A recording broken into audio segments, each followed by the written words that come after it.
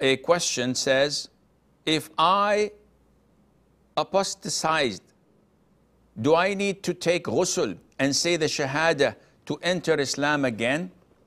If a person commits apostasy and he exits the fold of Islam, is he obliged when saying the shahadah to have a ghusl to uplift the major ritual impurity or not?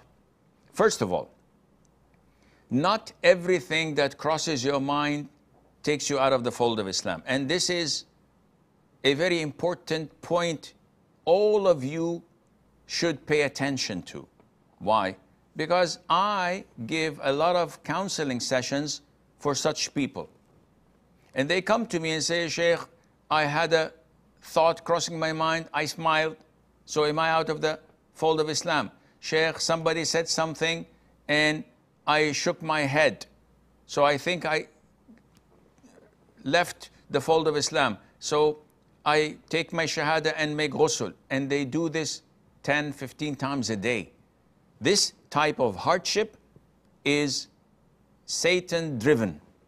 And it would end with you leaving the fold of Islam for real, because you'll reach a level where you are so distressed and anxious that you say, out of pure desperation, I've had it. If I'm going to hell, might as well leave Islam, leave prayer, leave everything and live like a kafir. And this is, to shaitan, mission accomplished. So first of all, you have to identify whether what you're doing takes you out of the fold of Islam or not. And most likely it doesn't. But you need to sit with someone who tells you this and puts some sense into your head and opens your eyes. You can find this in your local masjid. You can find this in your local sheikh or someone who's wise and knowledgeable you trust. And they can do this, but you have to get this fixed. Secondly, the ruling on taking ghusl when accepting Islam is an issue of dispute.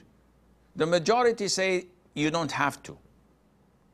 However, the Maliki and the Hanbali school of thought say that it is mandatory due to the incident of Thumama ibn Athal, may Allah be pleased with him. When he accepted Islam, after being tied to a pillar in the masjid for 3 or 4 days, the Prophet ordered his companions to go and take him so that he could have ghusl and come back.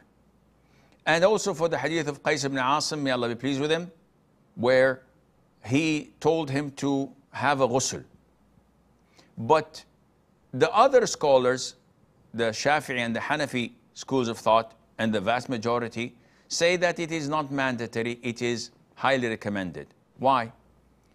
They say because hundreds and thousands of people accepted Islam at the time of the Prophet ﷺ, and it was never reported that he ordered them to perform ghusl.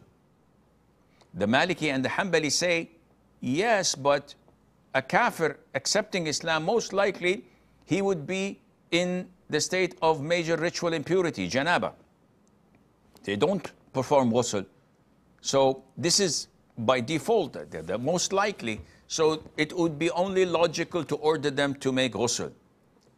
To counter this, we may say that, well, it's a major ritual impurity. It's a ritual, not physical. So by accepting Islam, this cleanses the whole thing and purifies them from a ritual impurity, not of a physical impurity. If we can see a physical impurity, it has to be washed off. But a ritual impurity, they should be fine with that. And the evidence is that the vast majority of Muslims, if not all of the Muslims, were not reported to us that they were ordered to make ghusl. Of course, to be safe rather than sorry, performing ghusl would be the safest opinion. But I wouldn't say that it is mandatory. Thirdly, this applies to original kafirs, not to one with OCD who keeps on thinking 10 times or 15 times a day that he invalidated his Islam, and Allah knows best.